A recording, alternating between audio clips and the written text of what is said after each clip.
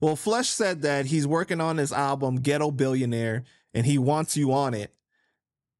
He wants you to record a track with him for it. No, Royal Flush.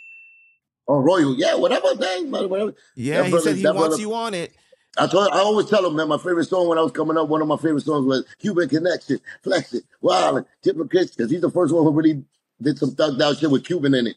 You know what I'm saying? So I always love that. You know what I'm saying? And he said he's Cuban too. But I would love to see you guys work on something new together, man. So we should definitely make that happen. I mean, I see, this is where you test them out right now.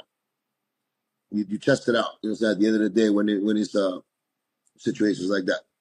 Like, I've been hitting Royal for a minute too. You know what I'm saying? Besides, say the shout out that I did, when I heard he caught cancer and all of that. But besides that, I've been hitting up in the background and I wanted him to get on the song and all of that. But we didn't get in touch, whatever. Now I kind of see, like, Joe is in the picture. So I would say this. So let's, if it's like that, then Royal, my brother, this is special announcement for you. Send me the beat, brother. Send me the beat, my nigga. You know what I'm saying? I got you, whatever.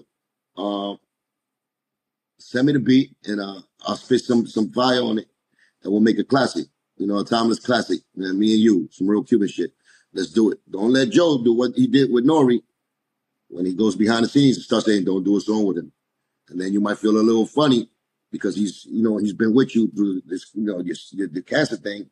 And you feel like, you're not, you can't look him in the eye the same, because that's just doing a song, right? I'm not going to talk about that, nigga.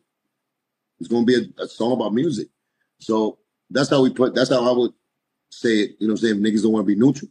Because sometimes, they get friendly with Joe, and then it'll fuck up my relationship with them because now they can't do certain songs with me. They can't do a song with me. They're afraid of, even giving me too much love. So it's things like that. And they start making excuses. So that's what I'm saying. You know what I'm saying? I've seen it before, and I've seen how it played out. But I would do a song with any one of these dudes that got love, especially that I got love for, that we chilled before, and I consider them niggas like an instrumental part of my career coming up because, I love their craft. I would love to do songs with these guys, man, but it's just that's always the problem. The problem is that, when they get with Joe, all of a sudden they don't, now we can't do a song, or they make excuses, or it's not the right time. I see that, But, like I said, I would love to do a song with my brother, too. He's a lyrical monster. Royal fucking Flush.